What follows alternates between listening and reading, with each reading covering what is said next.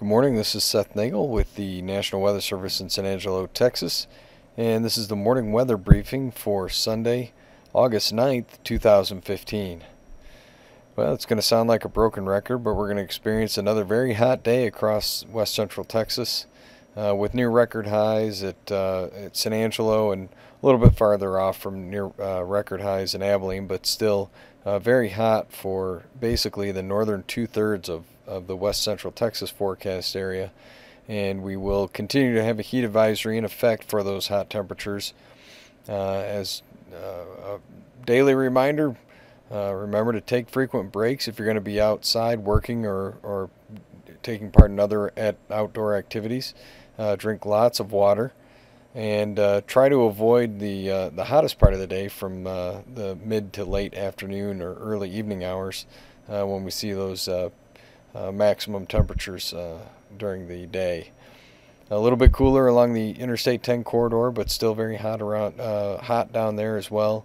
And we're going to see mostly sunny skies once again for the entire area today.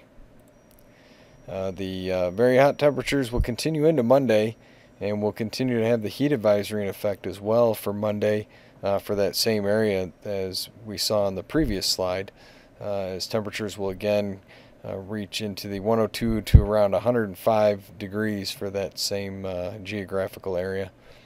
We finally start to see a little bit of a change in the pattern with the upper level ridge trying to move off to the northwest towards the Four Corners region of the desert southwest, and that should allow our temperatures to cool a little bit. Not a whole lot, but still a little bit of relief from the very hot weather.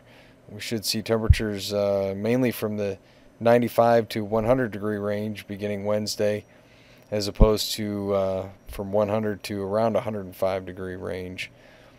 In addition to those slightly cooler temperatures, we will see the possibility of some isolated to scattered showers and thunderstorms beginning mainly Wednesday, but mainly for the second half of the week, possibly as early as Wednesday, but mainly later in the week as we get into the Thursday through Saturday time frame.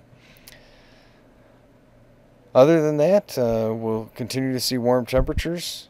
We aren't expecting widespread rainfall or anything like that, but there is just a slight chance that we'll see some showers and thunderstorms later in the week.